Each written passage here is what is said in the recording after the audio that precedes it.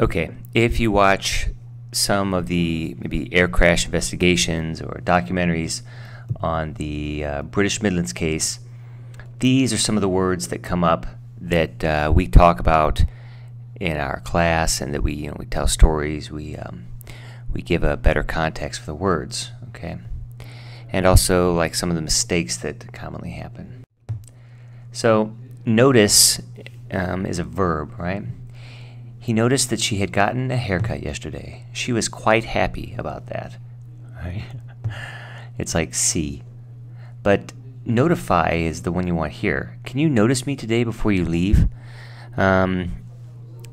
We hear this, Andrea and I both, we've heard this a lot here. So we put this in here.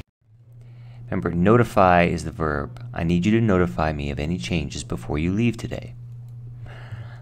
Other meanings, heads up is very similar. Let you know. Can you give me a heads up before you leave today? Kind of like a warning. All right. Can you let me know before you leave or before you go home? And that's notify. Now notice is the noun, right? So you come home, and the bank has put an eviction notice because you didn't make your loan payments. When I came home, there was a notice on my door. I looked at it closely, and it was an eviction notice, foreclosure notice.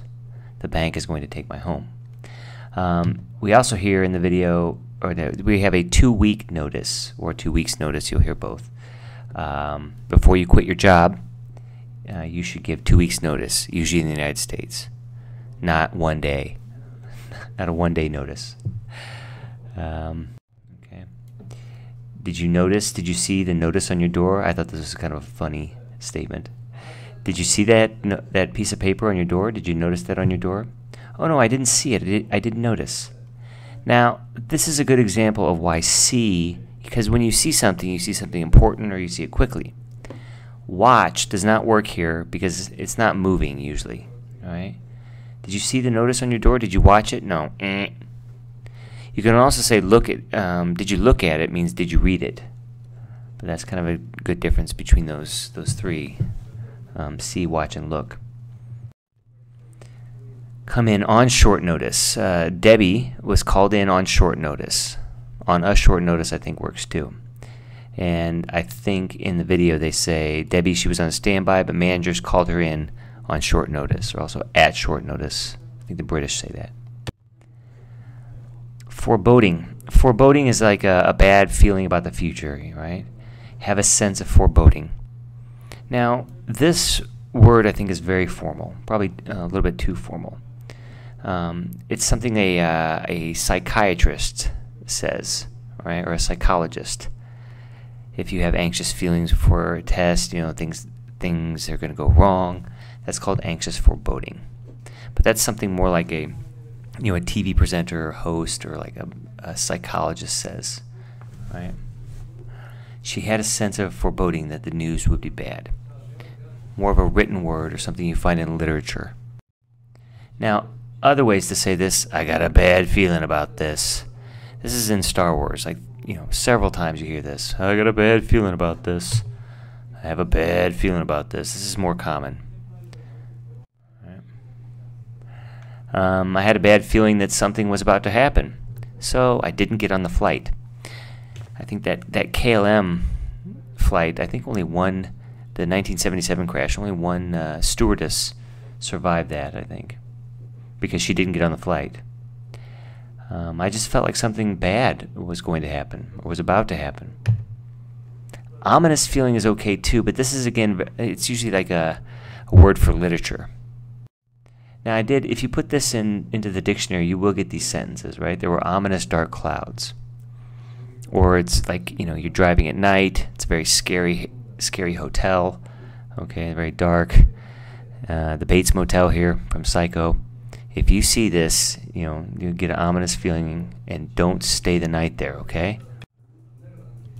Now if you put ominous clouds into Google Images, you'll get these things. But usually a normal sentence would be, those clouds are not looking too good there. Those clouds are not looking good there, yeah. Okay. Cease means to stop, but it's very formal. Stop doing that. Yeah, okay, if you're the king, cease. Or if you're like a god, cease. Now, but we do have, now it is very formal, welfare payments cease as soon as the individual starts a job. You'll see that in laws. Lawyers use that. A cessation of hostilities. But we do have this thing called a cease and desist letter. Means, you know, lawyers send this. Maybe you remember Apple. Apple's lawyer sends a cease and desist letter to Samsung. Hey, stop copying our phone. And Samsung's lawyer sends a letter to Apple's lawyers saying, hey, stop copying our phone. Mr. Trump also, I'm sure he's sent plenty of cease and desist letters. Our lawyers sent a cease and desist letter to him or her, but they kept stalking us. They keep stalking us. Stalkers get this. Now sometimes, you know, cease and desist letters don't do much, but they are common. Okay, on a scale of 1 to 10, it's about a 4 or 5. You'll see it in the news sometimes. All right. Now we had some discussion about this state of the art, where we've asked, is the 787X, you know, the next generation, the newest aircraft, is it state of the art? Well, according to the definition, the most recent and therefore considered the best state of the art, you know, technology. But recently, like, I think a lot of people just use this to mean the best technology, the most sophisticated. Boeing has it here as an adjective for their flight deck, right? The 787 Dreamer features a state-of-the-art flight deck. So it's probably has some old technology in there, but it's got some new technology. As a pilot, what is your worst nightmare? What is the worst thing that can happen? If you want to write something in the comment section, that'd be great. My worst nightmare is definitely both engines going out, both engines failing. My worst nightmare would be both engines going out. My worst nightmare would be losing both engines. These are more hypothetical. Another way to say it, losing both engines is definitely my biggest fear. The loss of both engines is definitely my biggest fear. Again, with these sentences, you know, try and experiment. Put this part in here and experiment with the sentences with a native speaker. This one too, you're going to hear this a lot in movies too. Rambo, who are you? I'm your worst nightmare. Batman says it too. It's in a lot of movies. Our classes have had good discussions about this, and ohama, which I heard is actually a Japanese word converted back into Korean, but I guess we say sledgehammer. Now this comes up, one of the passengers that they interview says this. All right, it says, it sounded to me as though there was somebody outside with a sledgehammer trying to get into the aircraft. It sounded as though, you can also say, it sounded like there was somebody outside with a sledgehammer trying to get into the aircraft. Right. Other ways to describe engine noise or damage, a clattering sound. Right. These are clackers. Maybe if you go to a football game, there's people swinging these like clacking, clatter, all these work. This is a child's toy. Clackety clack, that kind of has that sound for horses, you know, on the streets. If you go to Texas, you can see a lot of rattlesnakes, right? You can also use that as a verb. It sounds like something's rattling around in there. Okay, a rattling noise. Grinding works too. I don't know. I always ask people, did you know that you grind your teeth at night? Do you know that you grind your teeth at night? This one I know. Right. There. The AC duct is another one we talk about. AC ventilation system is also common.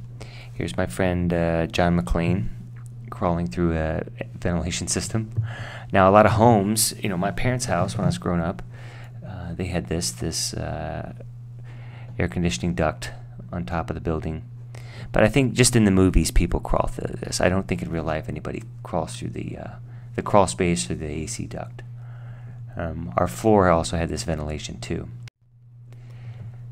If you're describing this case, what happened, if you're summarizing it, you can say, you know, there was some problem with the AC duct. There was some confusion about the AC duct. There was some confusion concerning the AC duct. They weren't entirely familiar with the 737-400, so they shut down the wrong engine. They were confused about the AC ducts, and I think, and we'll have this at the end there, but I think it's the right engine was on the previous model, but now Boeing changed it. And it was coming out of both. The AC ducts came from both the right and the left side. Break apart versus fall apart. Very similar words, but maybe here's a difference. I always tell a story of a snowman. This is one of the videos from YouTube. It's getting hot out, and the snowman's nose falls off, and his eyes fall off. So I say, he's really falling apart there, right? Break apart can be used for like explosions for aircraft, that type of thing. Maybe a little bit more like machines and that type of thing. This is kind of like one piece falls, poof, another piece falls. Poof. In Star Wars, I think they say the ship is breaking up. They use that too. It's so intense they feel the aircraft is breaking up, breaking apart, falling apart. All these work. But for songs, and I think I played this very sad song. His or her life is falling apart. They lost the house. They got divorced. Their dog died. Their mom went to jail. This is usually used in country music, but I play that Total Eclipse of the Heart song. Once upon a time I was falling in love. Now I'm only falling apart. He went to his house and they went to their homes, right? Here's the thing about heojida, break up, go our separate ways. At the end of the night, after dinner, we each went our separate ways. Break up here would be a bit too kind of strong or kind of weird. So it's a little bit better to say go our separate ways. It's more common. I broke up with my girlfriend. They broke up. A little bit stronger, but this is more common, just like good night. After dinner, you do this. Telltale signs. Right? What are the signs of a heart attack? Now, if a person is having a heart attack, they have stomach pain, maybe shortness of breath, maybe sweating, fatigue. These are the signs. But what are the absolute 100%, the telltale signs of a heart attack? Well, the person is probably on the floor, okay, grabbing their chest, okay, in pain. Those are usually the telltale signs. Telltale, everybody knows this. Now, there's some other examples. This is from the video we watch. As the hours pass, Eddie Trimble, the investigator, he finds none of the telltale signs of explosives. This is from the video. You can also say, as time goes by, or after hours and hours and hours of searching, after endless hours of searching, he finds none of the telltale signs of damage from explosives. He doesn't find any of the telltale signs. Now, telltale on a scale of 1 to 10. 10 we always use it, 1 we never use it. That's probably about 3 or 4. But I have heard it in other news segments, like after the Manchester bombing. Did they know it was a suicide bomber? Well, this video, telltale signs where investigators scrutinized by the UK. What are the telltale signs of arson? Arson, somebody sets the fire on purpose. Firemen, if you want to talk about them being brave, firewomen, they usually they find multiple points of origin. That's a telltale sign. There's incendiary devices there. Those are all telltale signs. Another example of this is the Telltale Heart. The Telltale Heart is a story by this author Edgar Allan Poe.